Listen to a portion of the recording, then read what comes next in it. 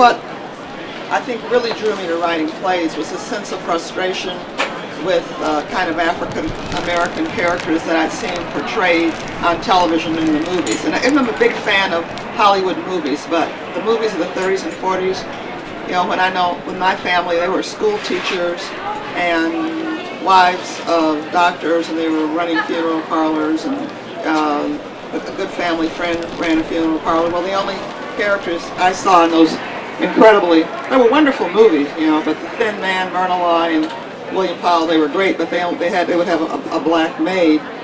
And I think my play, The Bridge Party, grew out of this desire to show African American characters in their full humanity, and not just portrayed as reacting to race. And in these characters, there is a racial incident in the play.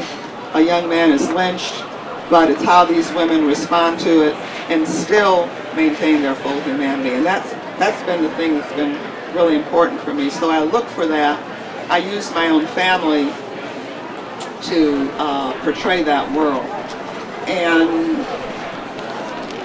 my other play that I did recently, The Will, takes place in 1866. And again, I wanted to show that full depth of humanity. One thing, I had and it's a long story, but I did have my great-great-grandfather Cyrus's will, and he came there as a free black to Tennessee in the 1830s and started a church in 1840. And this October, we're going to celebrate our 165th anniversary. And that church is still there in Columbia, Tennessee. It's the oldest Baptist church, the oldest black Baptist church in Columbia, in the state of Tennessee. It's the oldest black Baptist church in the state of Tennessee. And this was started by my family, my great-great-grandmother and my great-great-great-grandparents. So I actually, through a set of circumstances, which is also interesting, I did find my Cyrus, my great-great-grandfather's will. The interesting thing about that will, even though I knew Cyrus he taught school. I have 1850 papers that show him teaching at the church. And I know he was a great reader. He loved Shakespeare, and I know these stories about Cyrus. Well, on his will, which is written beautifully, they have him signing an X. And there are a lot of instances like that when, you know, you're kind of bury the whole notion of African Americans as intelligent people. So when you hear about a political candidate and people say they don't know him, what they mean is they don't know of African Americans like that. It's not a part of their experience. And one of the reasons it's not a part of the experience is because for so long we've buried these stories. You know, we've created exceptions. Frederick Douglass is the exception. Whereas if, you know, I know that in my family there were other people like that. So what I wanted to show was this is just a typical, not a typical guy, but this is a man, and there had to be other Cyruses. And I showed the family life. They had a farm there, the kind of things they did, the people that came, their sons who had been in the Civil War, and showed them close up. And I wanted to present people that had not been presented. And this is a play about African American women in the 40s. And as a matter of fact, The Bridge Party was performed here at U of M in '98, and Ruby Dee played the mother in the play, and that was a wonderful experience. So it's also available on Amazon.com, and as I said, I have a few copies here. And that comment that Beverly made about language, one of the things I wanted to do in the play was to try to recreate the language of those women, my mother and her friends in the South, because just a lot of the things about them, I felt that if we didn't record those voices, that they were in danger of being lost. And that whole lifestyle of those women who at midnight on Saturday, they laid their hands down, didn't play bridge on Sunday, just that whole world they lived in. It was just a beautiful world, and I didn't want it to be lost. My own experiences as a writer, and I think everything I write has a historical basis, and I do a lot of research to do my writing. one thing I could use as an example would be the work I've done on Sally Hemings. And it started out in a kind of interesting way. I was approached by a composer, William Balcom. You might know him. He's a U of M prof, School of Music, and he came to me and asked for a piece about Sally Hemings. And I thought, wait a minute, Sally Hemings, and all I could really think of was, well, I hate to say this, like Bodice Ripper. I thought about Nick Nolte and Jefferson in Paris, and I really hated that movie. And I just didn't see what I had to add to that. And I mean, I'm not trying to say that everything, because I'm a great romance fan. I grew up on Frank Yerby and all those great writers. So I am not, you know, in any way saying that romance is any less. But for my own particular writing, I wanted to do something that had to bring something new to the work. And in order to really get a handle on that, I had to go back and I had to look at my own family history of free blacks in the 1700s, 1800s. And once I started thinking about my own stories, I talked about my grandmother, and she used to tell these family stories, then it started to make sense. So I went and I did all this research. I spent about a year. I didn't go to Monticello, but I spent such a long time doing research, looking at all these different things: cookbooks, slave narratives, stories about enslaved, first-hand research about enslaved women, men, and everything I could get my hands on. But the thing about history is at some point you have to be able to put it down, because it's a lot of baggage. So after I'd done all that research, and this was to write a libretto, to write a text that was set to music, and was sung by a mezzo-soprano named Florence Cuivar. After I had done all that research, then I had to set a lot of it aside, because actually your characters don't know the things you know. They also don't have that, you know, hindsight. They can't, they're in the middle of things, you know. So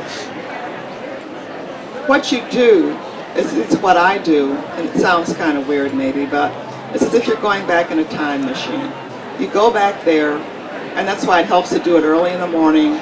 And I would do a lot of this at 3 and 4 in the morning before my kids got up to go to school, before the phone rings. Can't have the internet on, can't be going on Google and all that stuff. You get there and you're in this time machine, and you go back and you step into the world of that character. You're not that character, but you step into the world of that character. And that character talks, and that character says things, and that character surprises you, and you allow that character to tell stories. And that's how that piece came about.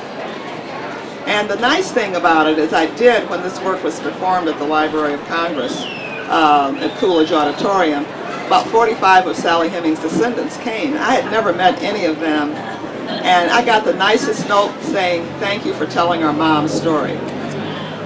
All right. So that really meant a lot to me. So that's how that history played.